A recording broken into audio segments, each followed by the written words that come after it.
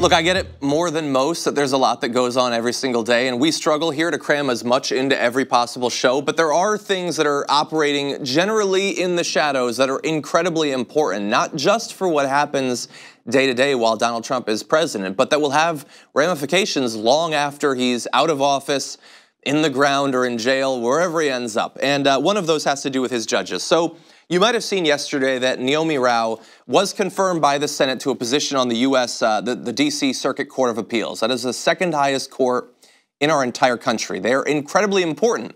In some ways, more important than the Supreme Court, at least in the vast majority of areas where cases don't actually make it to the Supreme Court. They stop at the Court of Appeals in a lot of cases.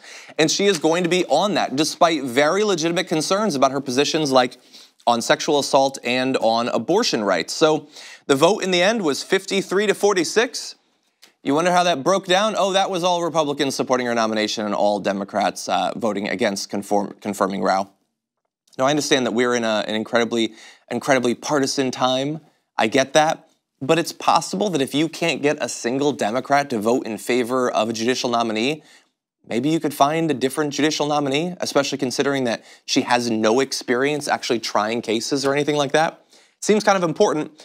Also important that, like I said, her positions on some of these issues are very suspect. So Elizabeth Warren said after the vote, Mrs. Rao's record shows that she will continue to tilt our courts in favor of the powerful few and leave everyone else behind. And look, I don't want to relitigate her entire record. You can go back through this if you want to, but so she in college wrote a series of editorials, and in one she talked about sexual assault in a case where a woman is drunk. And here's one of the things she said. Unless someone makes her drinks undetectably strong or force them down her throat, a woman, like a man, decides when and how much to drink. And if she drinks to the point where she can no longer choose, well, getting to that point was part of her choice. So look, now she's a judge. It's possible that that was just her in college. I'm sure I believed some crazy things when I was in college. I don't have the power of a judge. I don't have anything like the power of a judge, and I anticipate that I never will. But now she does. And not just a judge who will hear individual cases, a judge who will set precedent for cases outside of her own personal influence, and who will be there again for the rest of her life if she wants to. I'm looking at the picture. I don't know exactly how old she is. She looks pretty young. I feel like she could last there a long time. So let's dream. Now let's dream that in 2 years, Bernie Sanders becomes president. And Bernie Sanders works hard to pass progressive legislation. And finally forces not only some Republicans to come over, but he corrals the Democrats, including centrists, to support his agenda. They pass a law.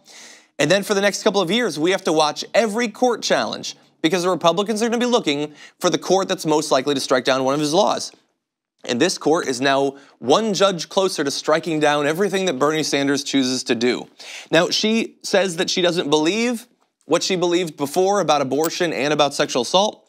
She says every form of it is abhorrent. Responsibility for rape is with the rapist. That's good. I hope that she sticks with that once she has the power. Understand that she was saying that while she was trying to get the position, which is very different than what they will do once they have the position. We've seen that throughout the Trump presidency. But here's the thing. While Neomi Rao is incredibly important because of how radical she is on these issues, she is just one of tons, dozens and dozens and dozens of judges that Donald Trump has been able to get as president.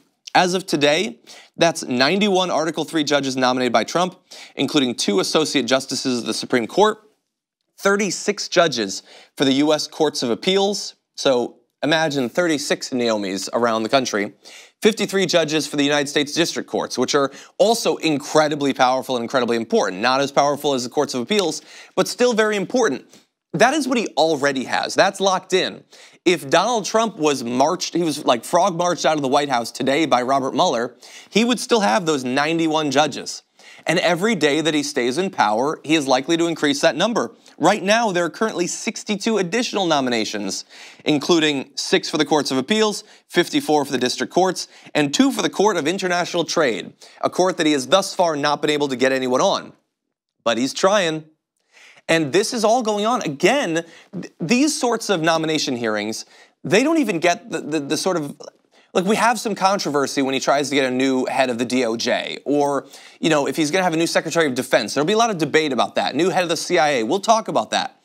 But these don't get covered nearly as much, even though they are arguably more important, because each of their decisions generally also won't be covered nearly as much. They will generally exercise their power without much public scrutiny. And again, they will do so for the rest of their lives. And so please bear in mind, in future cases, when you are considering who to support for president, you should always, always, always think about the effect, long-term, for the rest of yours and my life, the effect on the courts. Donald Trump has not been very effective at pursuing his legislative agenda. He's gotten a few things that he wants.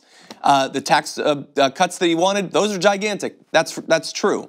But he hasn't been able to get everything he wants legislatively. When it comes to judicial nominations, though, he has been incredibly successful, and in many ways, that's even more important.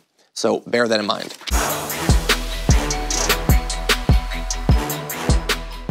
Thanks for watching this free clip of the Young Turks. Don't forget to become a TYT member today. For more exclusive content, join now at tyt.com/join.